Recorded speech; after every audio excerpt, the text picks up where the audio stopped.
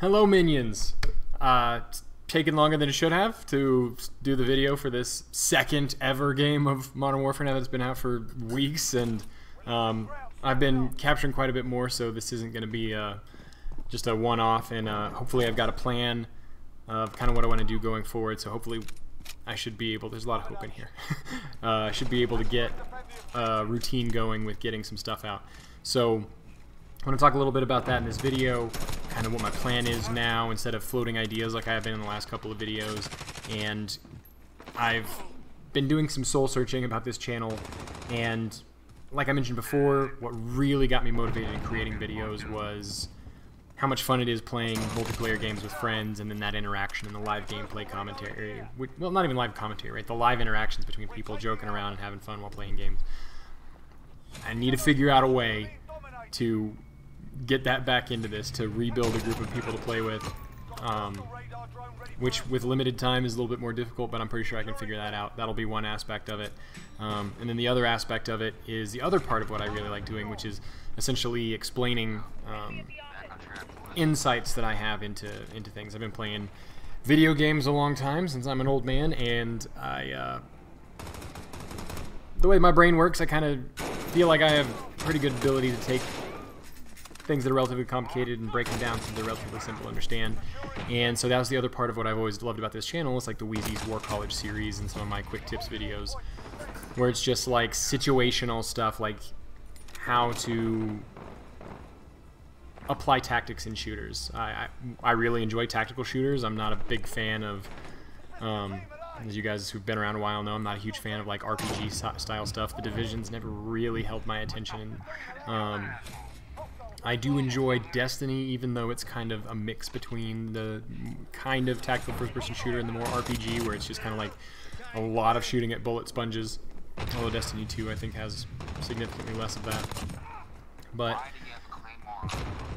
that's kind of where I fall, is in those kind of two main categories. And instead of continually, and by continually I mean occasionally, posting content that's basically me talking about these things, it's time to start getting into it. And that, what I need to do is have a plan so that I can optimize my workflow for that. And when it comes to not trying to just play games for the purposes of capturing entire gameplays, right? Like instead of just like playing 12 games and okay, one of them's got a good score, I'll post the whole gameplay and do a commentary over it when I'm not playing with people. That really slows down the way that I like to post videos, because A, you don't always get a great gameplay, and then when you do, I mean, if really what you're doing is post the gameplay, then what, you want to just talk about random stuff over it like I'm doing right now? Like, that content is only compelling for so long, at least as far as what interests me, what maintains my interest. I don't want to just come on here and ramble over gameplay. A little irony here as I'm rambling over gameplay, but that's not the plan going forward. Short of the actual live interactions with friends, which was always entertaining because of the conversation more so even than the gameplay, although they combined. Other than that, which I want to get back to as well, and that was kind of the core of what I built this channel for, I want to be able to be posting stuff relatively continuously, even if I'm not able to consistently get gameplays with people. And I think the best way to do that, and what motivates me the most, is the kind of content that is giving tactics and strategies and explaining things. So in that vein, I have already started, I believe actually captured enough footage to be able to put together an episode, so it's gonna take me a little bit to kind of get used to that workflow and cutting things up. I'm already got a tool that helps me cut up videos relatively quickly, doesn't require a lot of rendering time, and then I should be able to lay them down in a timeline in my video editing program pretty quickly.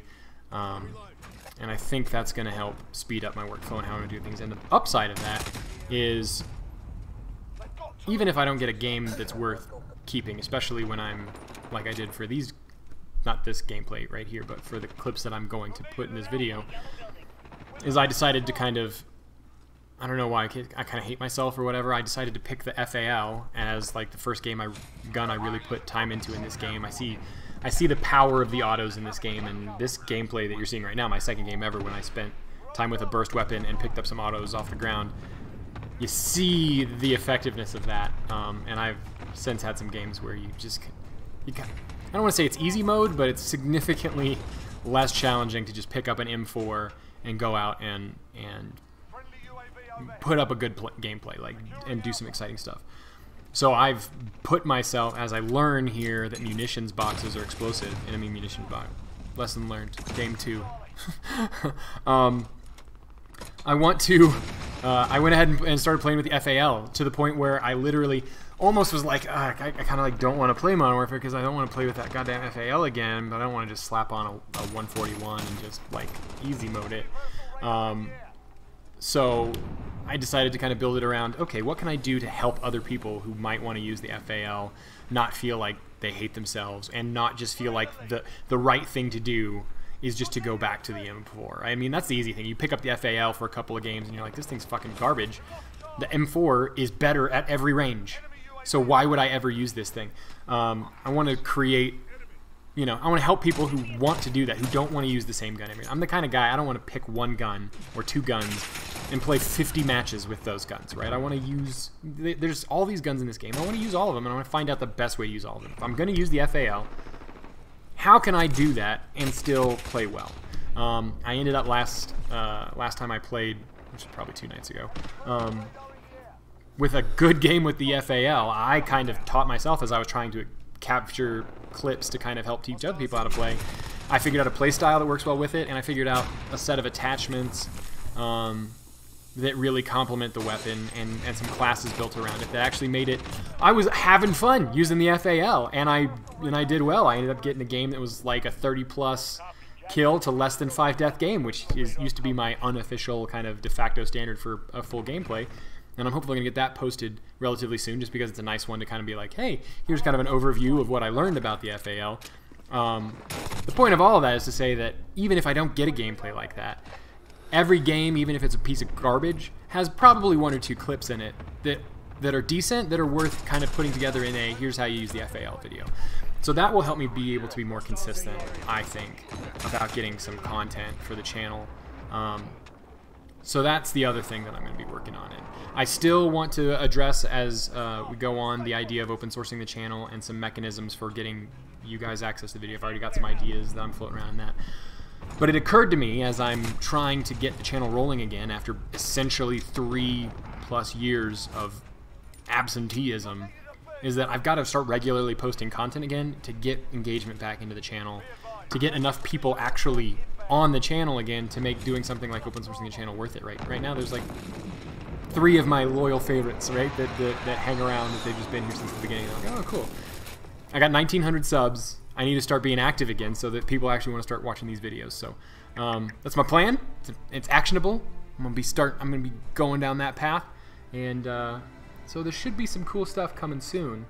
And if you like the FAL, what's wrong with you? And I'll help you out here shortly. So talk to you guys later.